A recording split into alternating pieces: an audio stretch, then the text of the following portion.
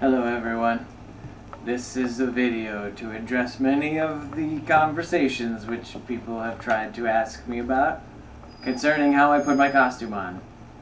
But, in order to tell you that, I have to start the video with my costume off. This is already weird. Okay, so, if you watched the live stream, you've known that I have talked a couple of times about special underwear. And I'm going to actually walk you through that. These are my favorite underwear. These are called ball bags, and they just got a nice snug fit. So drink that in a little bit. I'm sure you're having a good time with that. Anyways, so what I got here is some special made under things that actually go inside my underwear, and they help keep everything separated. There's a piece for one thing to go through, and then there's a piece for another thing to go through, and then you kind of take these two tabs. They come in assorted colors and stuff, and then you take the tabs and you tie them up so that everything ends up staying in place. I don't know if you can see that. So I'm not going to do that today because I'm not going to be walking around and we're not going to get swamp caught, as was mentioned in the feed. But first thing we're going to do is we're going to start out with the pants. The pants are now inside out for airing out purposes. In between wearings, the Loki pants have to be sprayed down for antibacterial, anti-odor reasons. So this is actually not going to answer the question of how long it takes to put the costume on, because actually this is going to take longer than the costume usually takes to put on. So first thing I gotta do is put socks on. I forgot that step. So we're gonna put our socks on, typical white athletic socks. Second thing we're gonna do is put our moisture wicking undershirt on. This one's my favorite. ThorTV bought it for me. It keeps me nice and cool as it can possibly be when wearing this many layers of clothing. So, pants, as you might be able to see, we got stirrups, and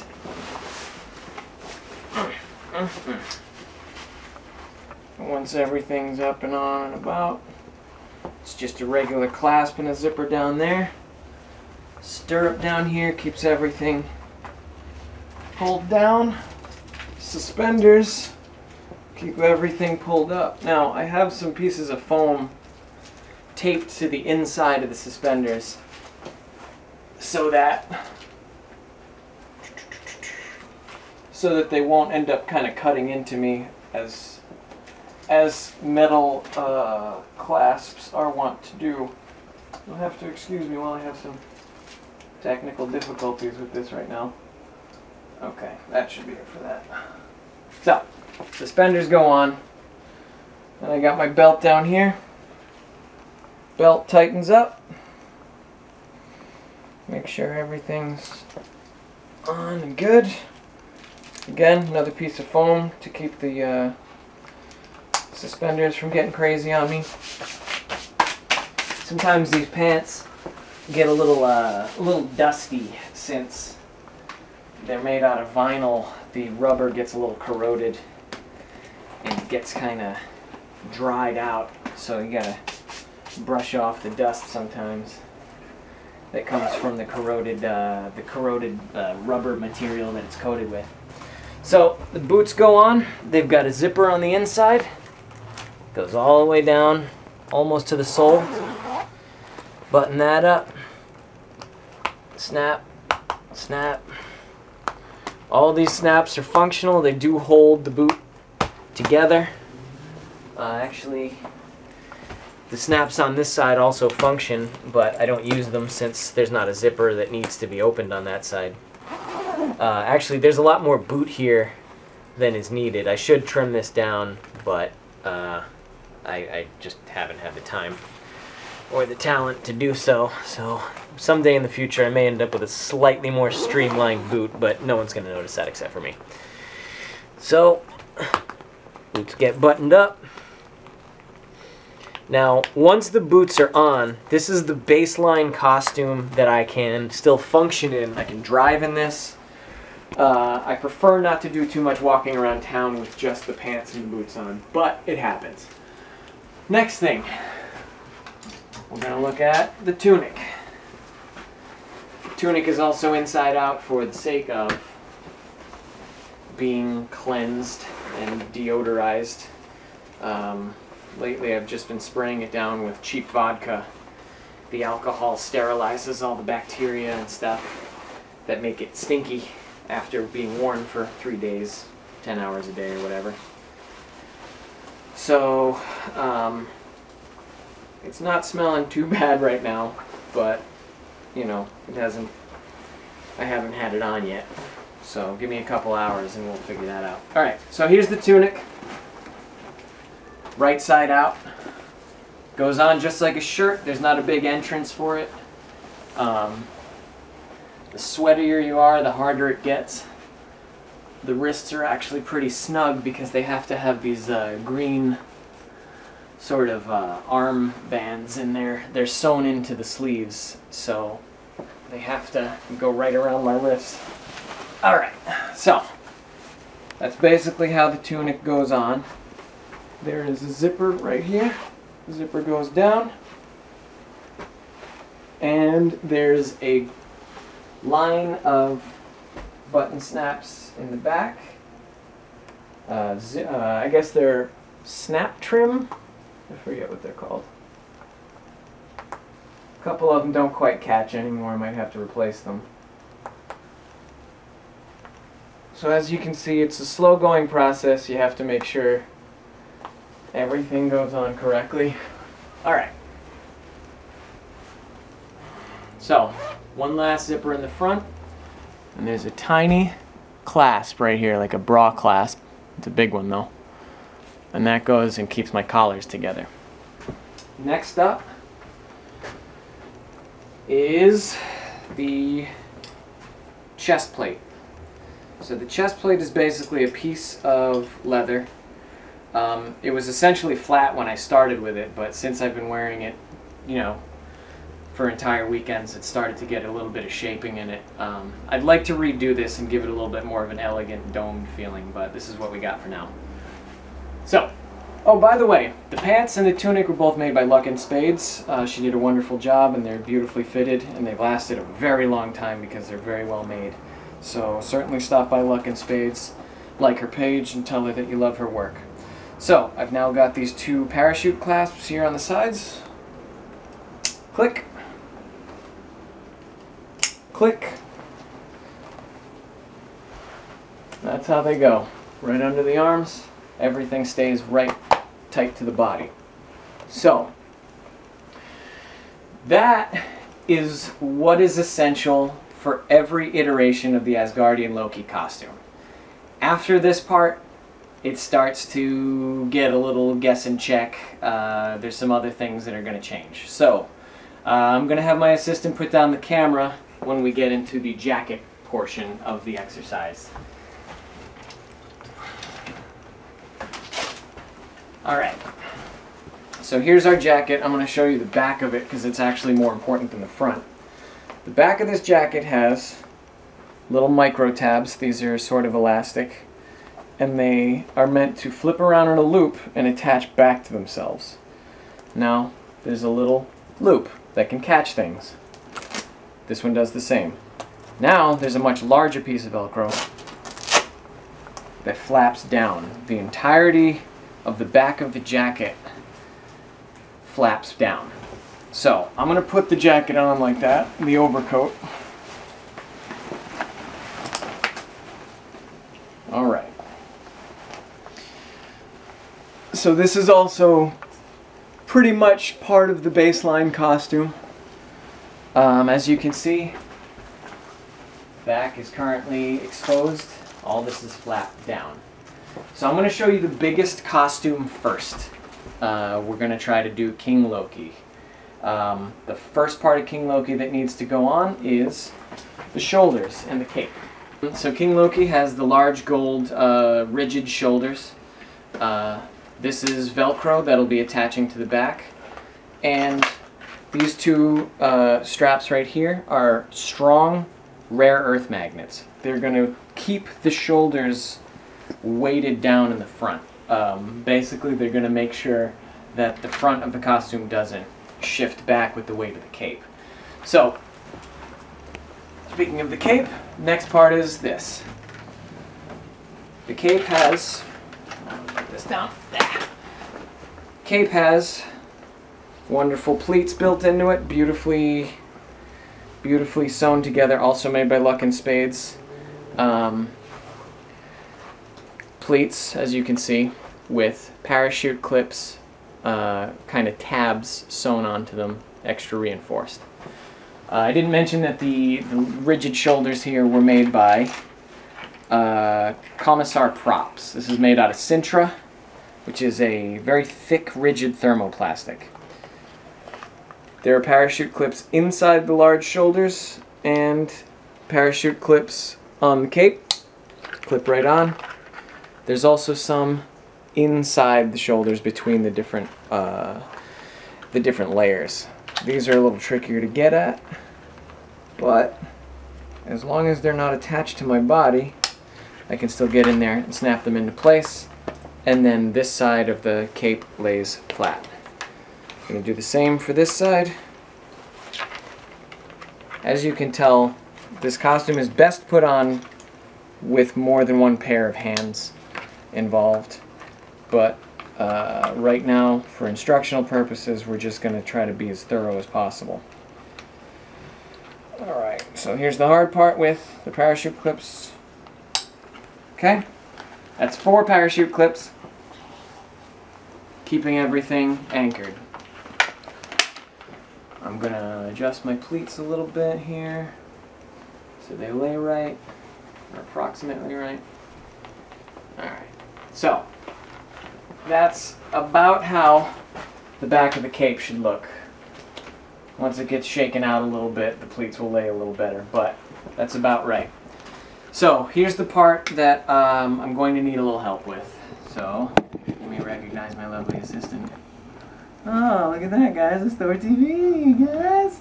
Alright, so basically the shoulders go, surprise, surprise, on my shoulders.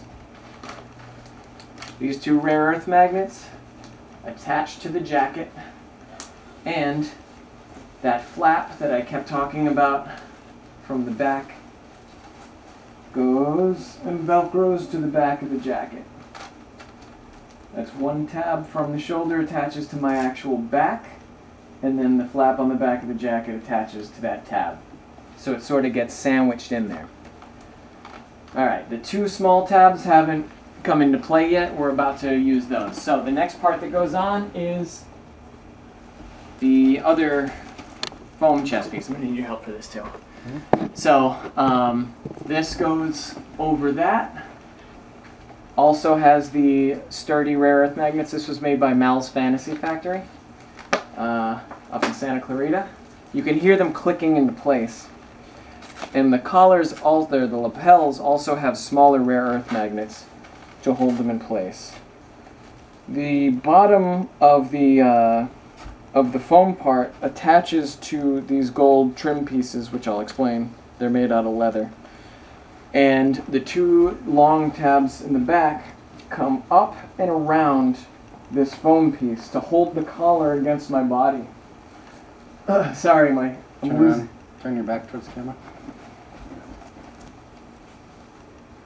So as you can hopefully see it doing. So that is holding that down and holding that down. Beautiful. Alright, next up, this is the hardest part. If there's one thing that I can't do alone, it's this part. These 2 bicep armor pieces, I tried every type of connection I could get. These were made by Eldritch Arts. I think these were actually the first pair she ever made, unless she was lying to me. I think she wasn't lying to me.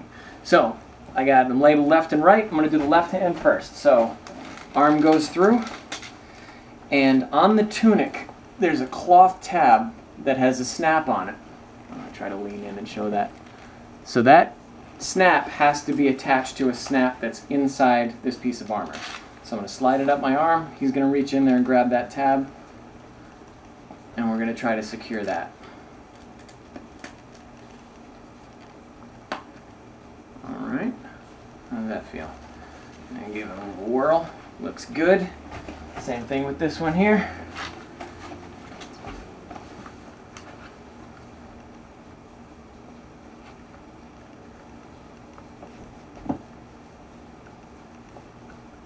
And if you ask ThorTV, he'll tell you right now that I'm already sweating. I can already feel moisture and heat.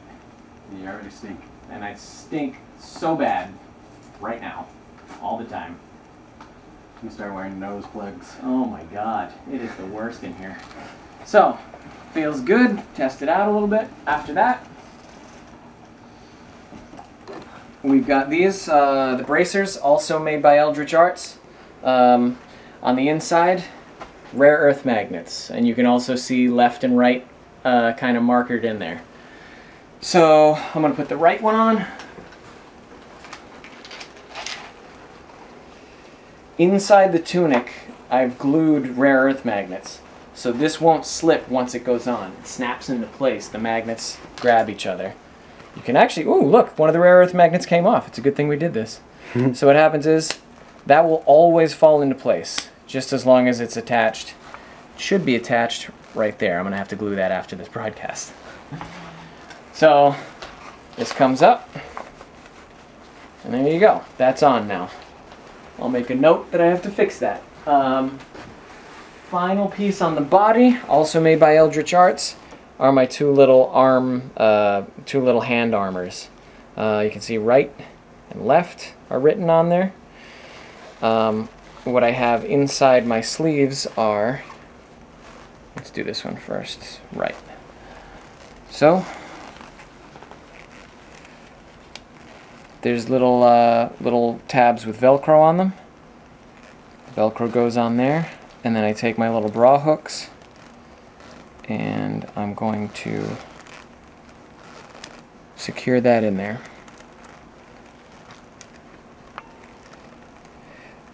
This part of the costume isn't foolproof yet. There has to be something else that keeps this cloth pulled over this hand armor, and I haven't perfected that yet. I may do something in the near future to keep it from sliding down as I move my hand. As you can see, that's a problem. But that hasn't happened quite yet. So look in my photos, you'll be able to see sometimes that these slip out and show too much. If you're a real connoisseur of Loki Hates You. I don't want to hear it though. If you got any criticisms about photos, I already know. It's happening. So any rigging you see, any way that two costume pieces interact, that was my job on the costume. So keep in mind that I'm giving credit to Luck and Spades for making great pieces of costume art, as well as Eldritch Arts. And when I say that there's parts of the costume that don't work correctly together, it's my fault for not attaching them correctly together. So please don't let anything I say about how this costume doesn't work quite well enough, don't let that discourage you from telling those people that they did great work. Alright, so that's the entire costume part of King Loki. Then gonna have to, hold on, and grab my helmet. Ooh, just hit myself in the face with it. Slide it right on my head. Go into my prop box here. Grab my horns. 1, 2. There's a whole video about how the horns work. Also rare earth magnets. This was made by Commissar Props. He did an awesome job. Then King Loki has his great big spear. Something's wrong with this picture. So I reach into my box and I get the spearhead, and that slides right on there. It's just a compression fit. That's King Loki. So now we've stripped out of King Loki. We're going to go into Dark World Loki.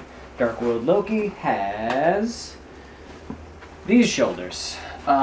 These shoulders I just made out of cut leather, and then I put some upholstery fabric over it. You can see the pattern on there. That's not the screen accurate pattern, guys. But works well enough. So I have this piece, And you can see 2 snaps on there. The snaps attached to this leather pauldron, which was made by Rasaku on Etsy. You can see one of my Tumblr posts is actually saying, you know, this is my leather worker guy, and he makes these beautiful pieces. He made just the actual armor pieces, and then I just bought some old belts and put some snaps on them. And those keep them attached to the shoulders. The shoulders also have those 2 same strong rare earth magnets on the inside, as well as one on this belt in the front. So I'm going to have my helper come and put my shoulders on again. So this, yeah, there you go. So that goes right over my shoulders. Beautiful. Okay. And like that. And then this. Is this supposed to be up inside of it? Or does that go over it? This goes over. This goes over. Okay. So.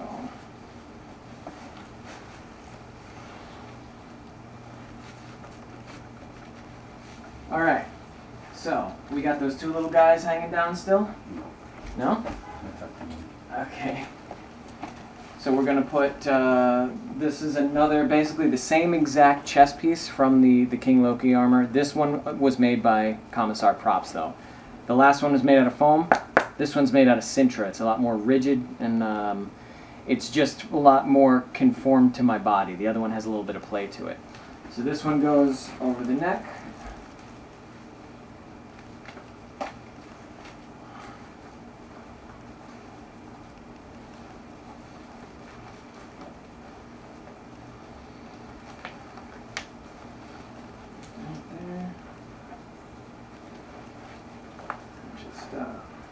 Pop that out.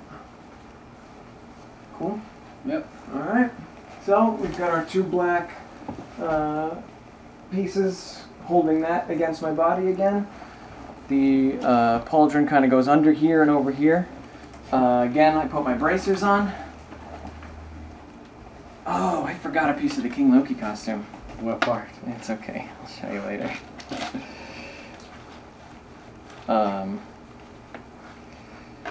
And then the bracers go on, and that is Dark World Loki right there.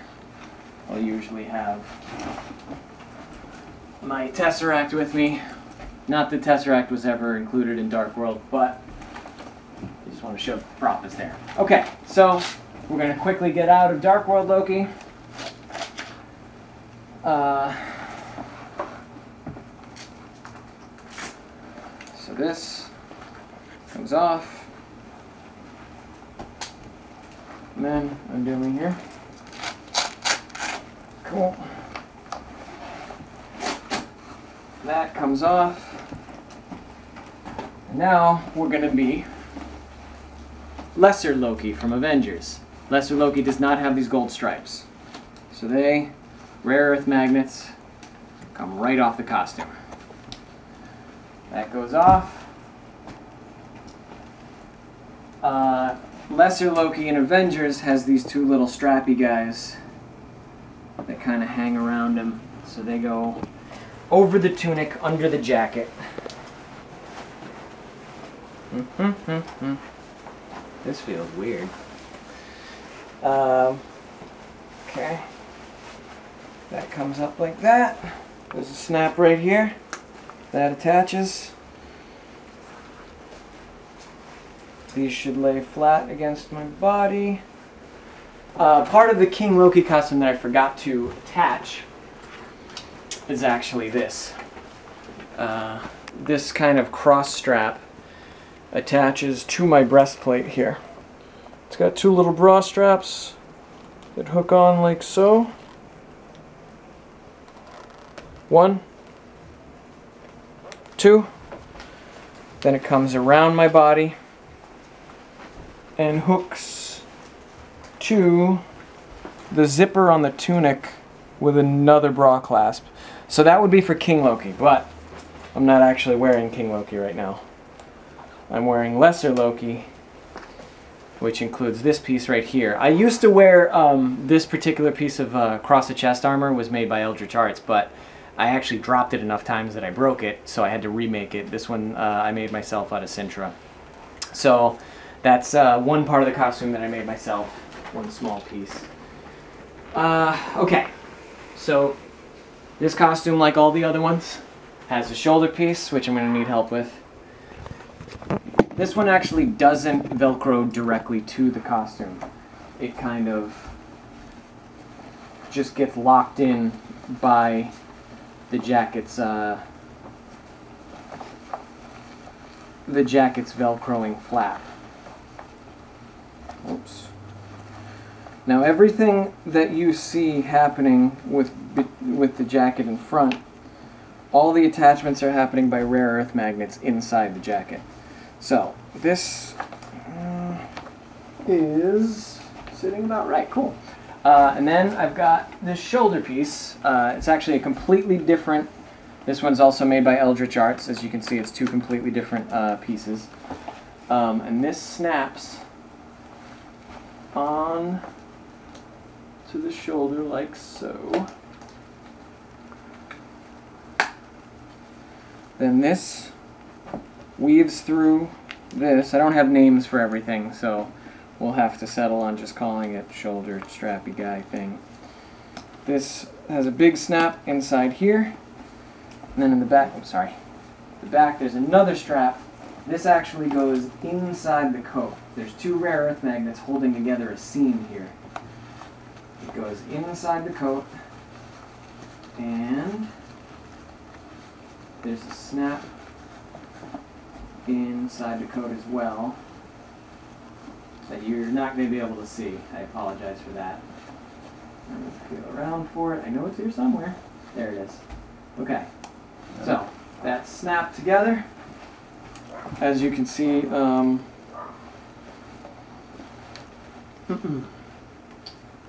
that's all the shoulder pieces. Rare earth magnets on the back of the strap guard. Go like so to correspond with the rare earth magnets on the inside of the belt. You can hear it snap into place. That attaches like this, and there's a couple little hooks here that sort of hold the belt in place. So that's held just like that. And then I put my bracers on once again. I could have probably done without even taking them off, but I like the freedom of movement. Oh. I am already sweating like a pig right now, just from moving around this much in this costume. Okay, so there's my bracers. My two pieces of palm armor have come undone as usual. Then I go back into my prop box. I take my short spear handle, my short spear head, attach those together, and that's Lesser Loki. Oh, my hair is a mess. Whew, boy. Okay, and that's how my costume goes together, at least all the Asgardian stuff. I hope you're sufficiently disenchanted, and I hope it's been a good half hour for you, because that's how long this has all taken. So, have a good night, and I'm never doing this for you again. Goodbye, everyone.